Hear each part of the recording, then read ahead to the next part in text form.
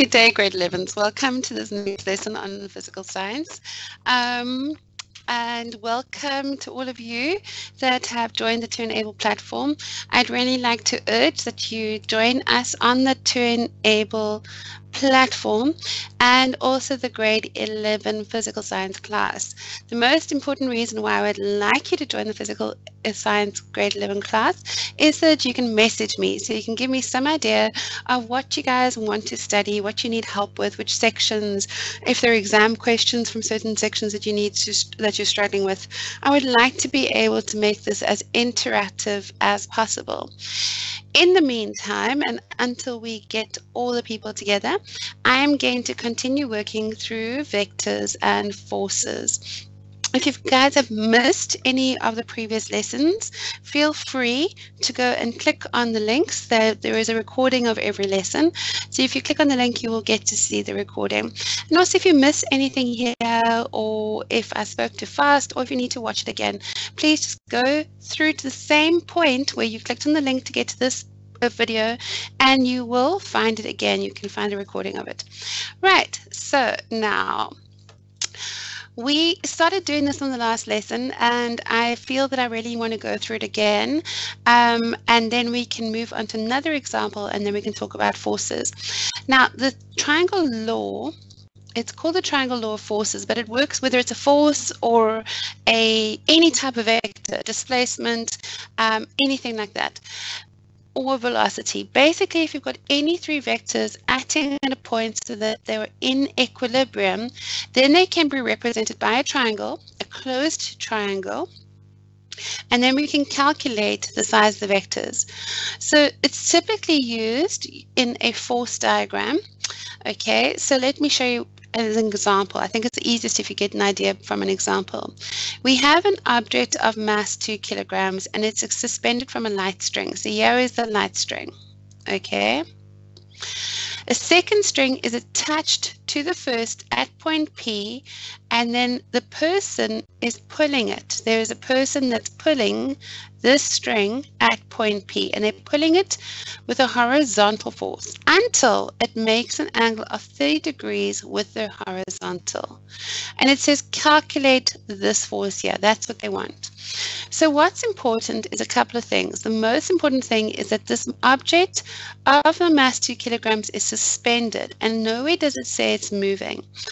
And if it's not moving, it means that it's in equilibrium, which means the net force is equal to 0. If there's no acceleration, if all the forces are in equilibrium, the net force is 0, which means we can take these three forces and we can draw them in a closed triangle.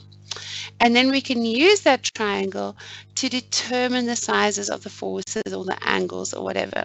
So let's do that. And the first force I always draw, if it's available to me, is the weight. And that's this force straight down. And that is the weight of this object. Okay, so that is that there, which I'm going to say is the weight of the object. Okay, then remember, if it's in equilibrium and there's no net force, it means there is no resultant, which means that all the forces and all the vectors are going to be drawn head to tail, or depending on your teacher and your textbook, tail to head. Okay, it doesn't matter which way you say it, as long as you realize that it means the same thing, that there is no resultant. Okay, so the next force that I'm going to draw is the one that goes straight across. Okay, and then finally I'm going to join this triangle, complete the triangle by joining this up here. Okay, so this is force F. Okay, this is T, and this would be point P, which we don't really need to know. Okay, now we need to fill in a couple of things. The most important thing that we need to fill in first off is to identify where this angle fits into this triangle. Okay, so if you look carefully, you can see that this is 3 degrees with a horizontal, which means that this is 30 degrees. Okay. And that is outside the triangle, so it's of no use to me. I need it inside the triangle. So what I want you to look at is to see if you can see any parallel lines and anything that we can use like that. And if you look carefully, you can see that this is horizontal. I told you, it says it's making 30 degrees with a horizontal. Also, F is applied horizontally. Okay, so F is horizontal. So do you agree that these two lines are actually parallel? And that means that we have alternate angles, which means this angle here is 30 degrees as well. Okay, it's quite nice. We also know that this, the weight, is always straight down to the center of the earth. And we were told that this is horizontal, so therefore that is 90 degrees. Isn't that pretty? Because now we've got a right angle triangle. And because we've got a right angle triangle, we can use SOHCAHTOA. I know that some of you get excited and you use also sine A over A equals sine B over B, or vice versa. I'm very happy with you guys using the sine rule. I'm going to be using SOHCAHTOA, but if you ever feel that you really need to see this example done using the sine rule, let me know and I will do an example with the sine rule. It makes a difference which way you do it. It's both are correct. Okay, there's one other value we can fill in here before we can apply the SOHCAHTOA, and that is the weight. We know that it's got a mass of 2 kilograms, but the weight is always mass times acceleration due to gravity.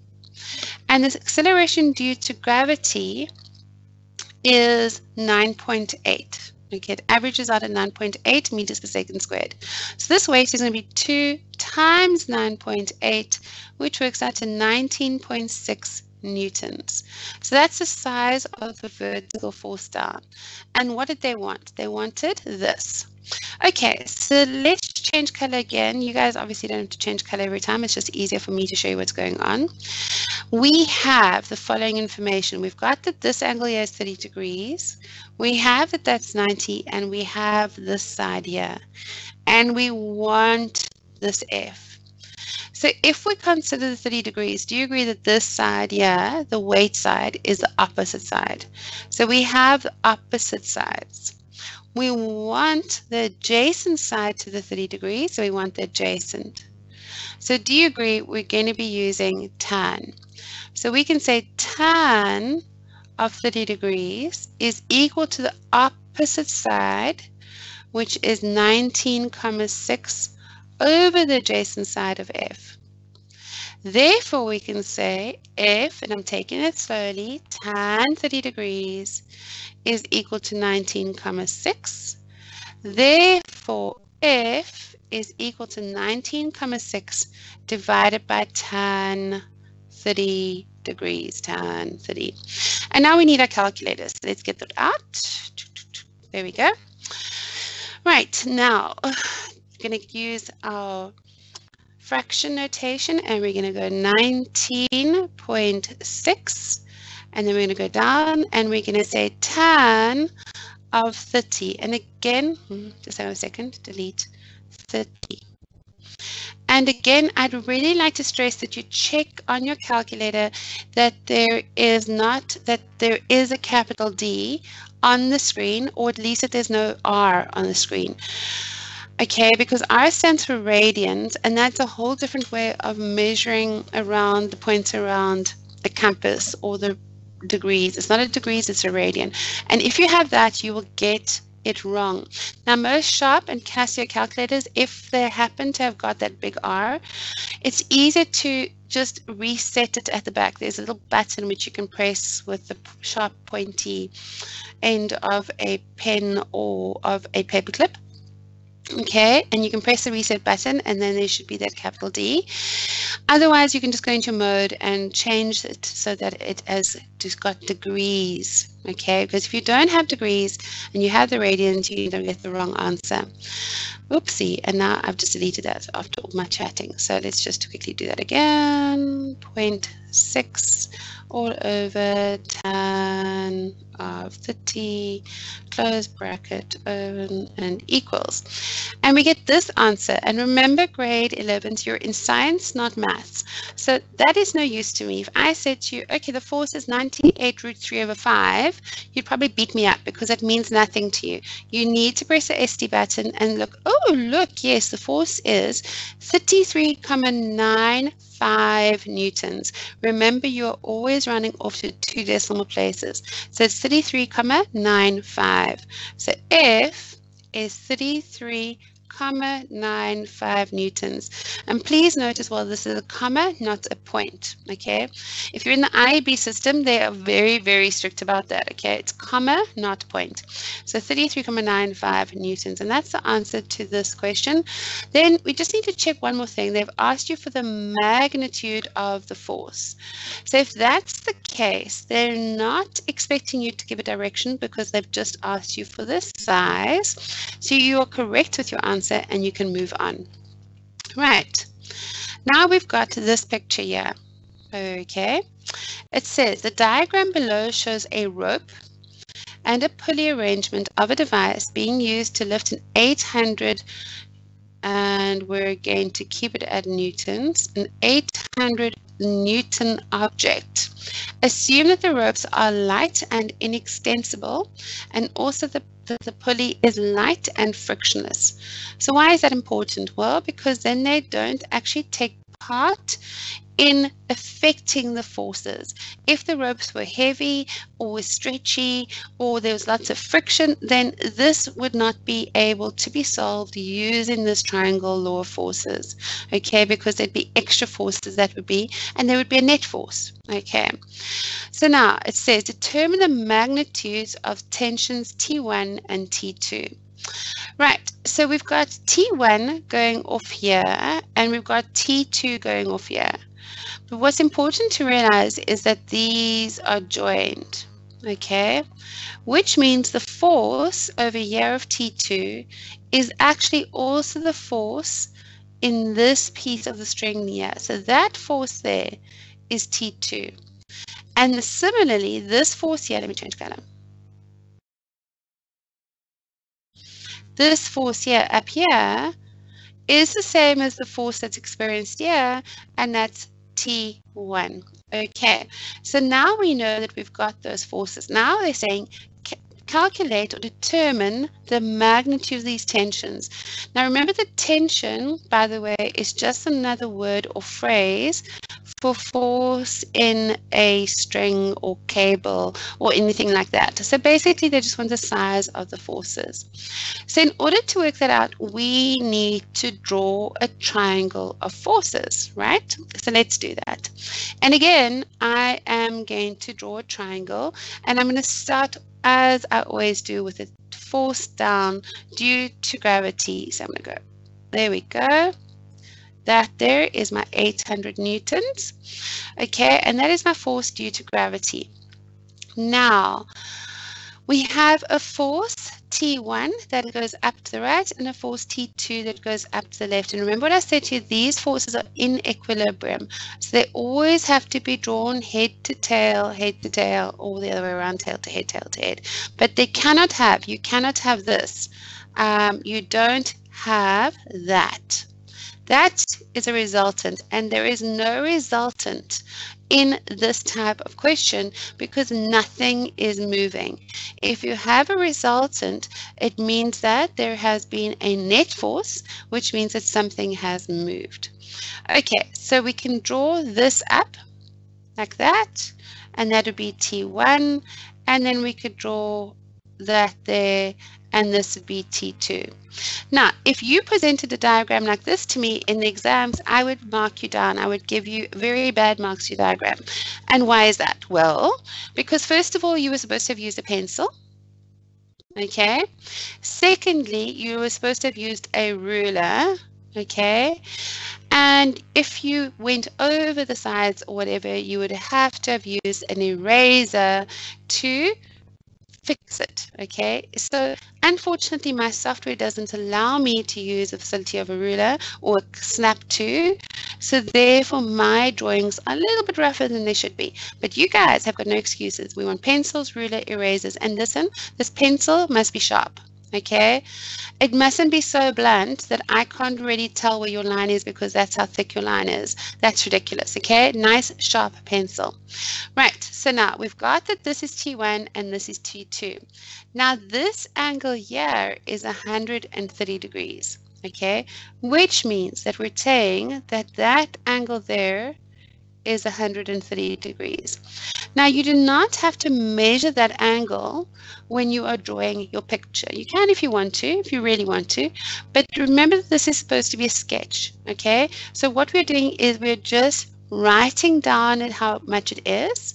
It's going to be an approximate figure, but we're going to use that to calculate some other angles in the triangle. So do you agree? Wait, let me just change color again. That this here is a straight line. So if this is 130 degrees, right, all the degrees on this is 180 degrees for the straight line. So therefore this is 50 degrees because 50 plus 130 makes 80. Okay. Now we've got T2. Okay, but T2, we again draw our little line like this. Okay. T2 makes 140 degrees this way. So this whole thing here, from here around there, that is 140 degrees. Okay. But do you agree that using alternate angles, wait, I'm going to just get another color because I can't hardly see this one. Horrible blue. I mean, it's pretty blue, but it doesn't help me. Do you agree that this is alternate? So therefore that angle there is 50 degrees. So if that is 50 degrees and the whole of this is 140, do you agree that that there is 90 degrees? Okay, because 140 minus 50 equals 90 degrees. So there, that angle between T1 and T2 is 90 degrees. And then finally, if that's 90 and that's 50, that is 40 degrees.